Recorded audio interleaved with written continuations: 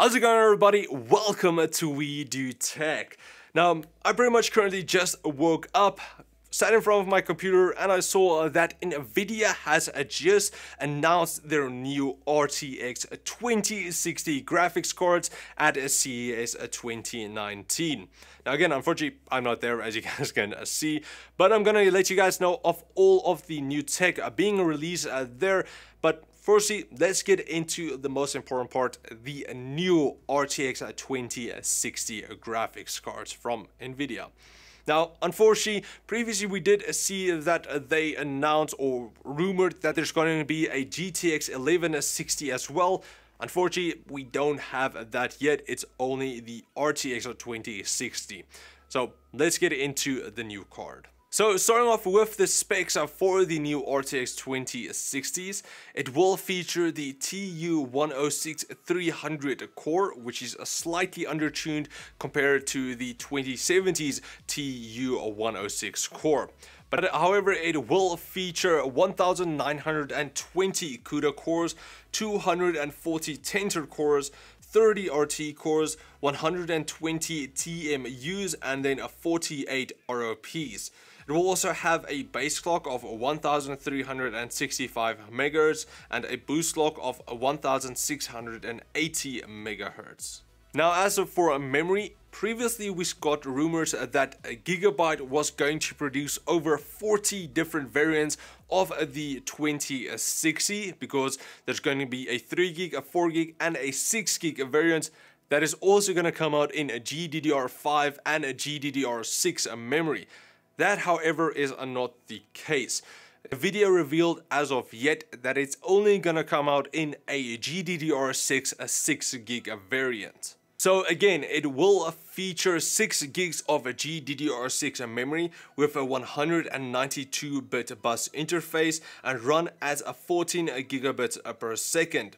That will deliver 336 gigabytes per second of bandwidth for the card, which is higher than the current GTX 1080 at only 10 gigabits per second on its current GDDR5X dies. Now, because this is still an RTX card, it will feature ray tracing cores. Now, the current new RTX 2060 will feature 6 less RT cores than the 2070, which will run around 5 gigaраys per second.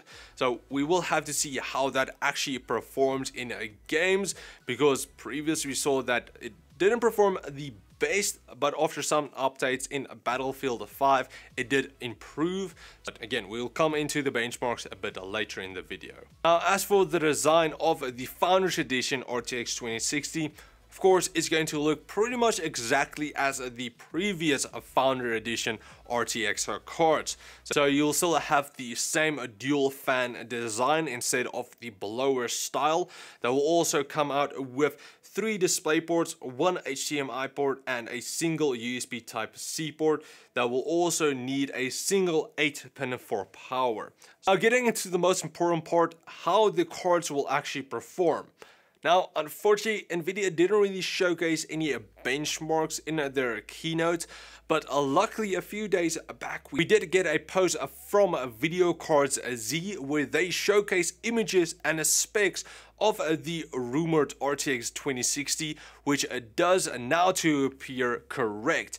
Along with that, they also showcase gaming benchmarks of the RTX 2060 against some of the current GTX cards like the GTX 1060, 1070 Ti, and also GTX 1080. So from the benchmarks, we can see that the new RTX 2060 beats out or matches the GTX 1070 Ti in 15 different AAA titles and comes really close to the GTX 1080, but only beating it out in 3 of those games.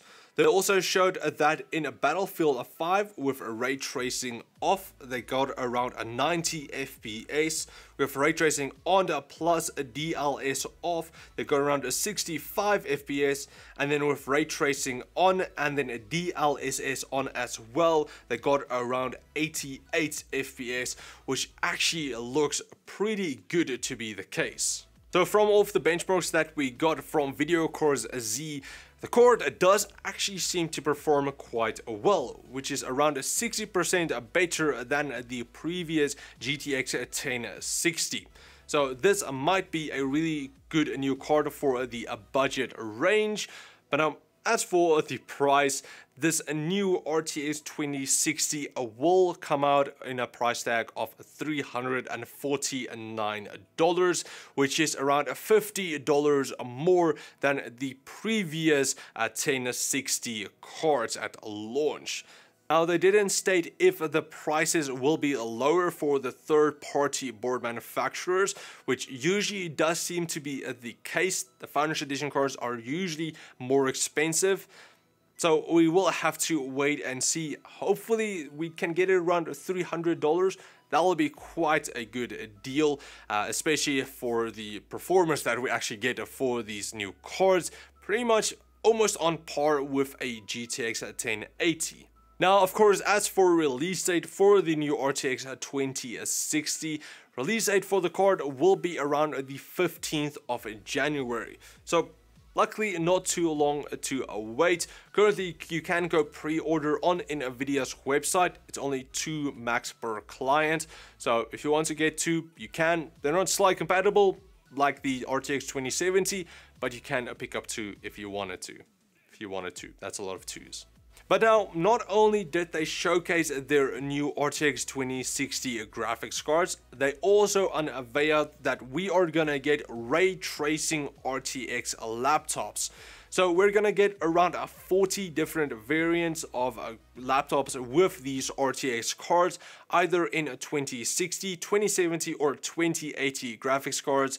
And we'll get also 17 different Max-Q editions, which is again the much thinner ones.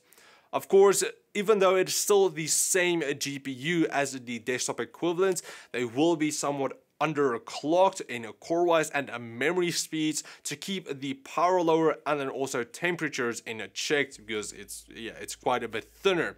So release date for the laptops will be around the 29th of January, so not a too long wait before we can actually see some of these new RTX powered laptops. So that is pretty much it for our first news coverage of CES 2019 with the all new budget range of RTX 2060 graphics cards. Now, unfortunately, we don't have any information yet of a current GTX 2050 or lower than that. Also, no news again of the GTX 1160 that we saw in some of the mobile laptops from, I believe, Lenovo. So we'll have to wait for some more information on that. Hopefully you can get something like that, which is going to be cheaper than the RTX 2060, but still deliver really good performance. For that, we'll just have to wait and see. So that's pretty much it. Thanks for watching, guys. If you want to catch up on all the latest tech news, both now at CES and then also just in general, remember to like, share, subscribe, and comment, and then I will let you guys know what is going on in the tech world. So thanks for watching, guys, and I will check all of you next time. Cheers, guys.